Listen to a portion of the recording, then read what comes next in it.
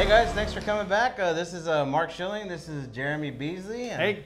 We're back with another student interview. So Jeremy just got done going through our CO2 training. It was a whole week long. Jeremy, what'd you think? I thought it was great. It was a really good course. I've done the fiber before. This is doing the CO2. It was a totally different format, and it really it was a good step-by-step process on how to use a pretty cool machine. What brought you back? And I know you came through fiber, was what, 2 years ago? Yeah, 2019. Or 9, so almost 18, 3 years 19, ago. Yeah. 3 or 4 years ago. So like what brought you back? Why are you back getting a sales CO2? Well, so I started with the fiber laser, did the training with that, and it became pretty clear that my engraving business needed to expand because the products that my customers wanted, I wasn't able to provide them all. Now fiber was the great place for me to start because it covered all the things I really wanted to do going out the gate.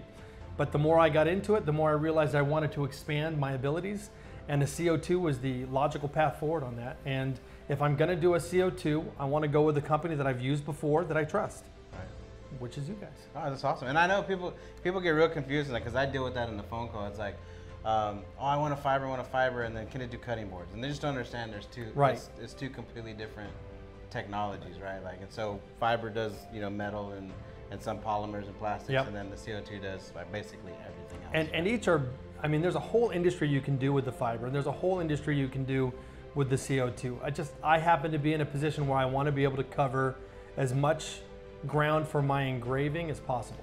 So. And you've had your fiber for almost 3 years or whatever. Absolutely, yeah. What would you say is like your most exciting thing about that?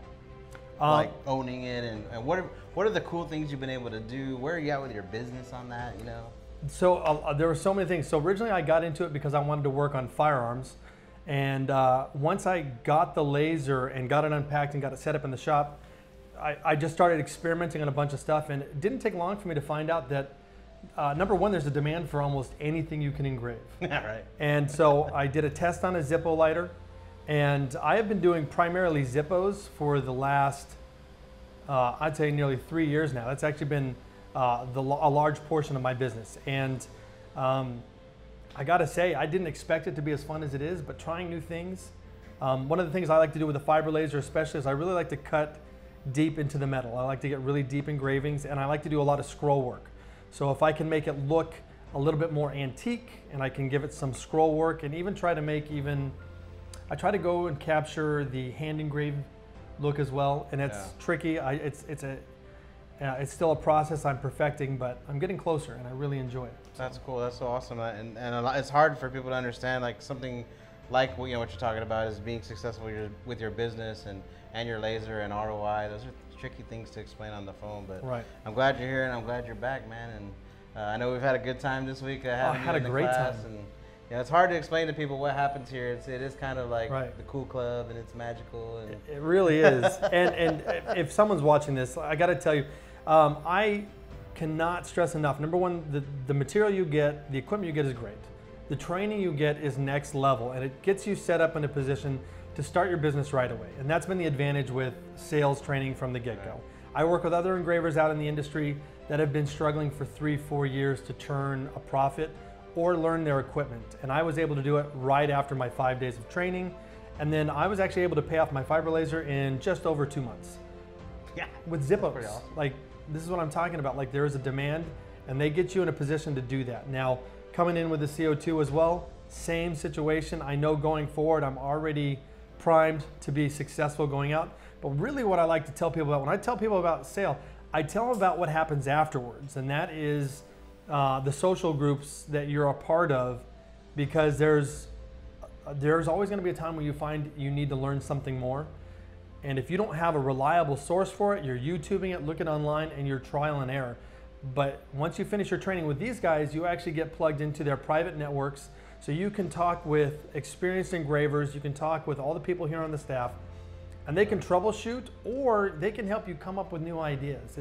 It's a very strong community with a lot of experience. And yeah, it's just that right there is actually your main, I think your main source, what is going to propel you above and beyond what other engravers are doing right now. Right. I really appreciate that, Jeremy. Like, yeah, we do look at everybody here like a family, and And we are. Your success is our success, and we really, really feel that from the top to the bottom. Like we all are on that same page. So man, I feel like we're family, man. Yeah, thanks for doing this interview, man. Hey, man, I appreciate it. And if you're watching this out there and you're on the fence, man, we do these interviews for you guys just so that, you know, I'm not telling him what to say, it's so that you can understand coming straight from somebody's mouth. This is one of our repeat clients. I mean, just so you can understand like what we do here and why you should choose us. So, but thanks for tuning in, guys, and we'll see you next time. Yeah.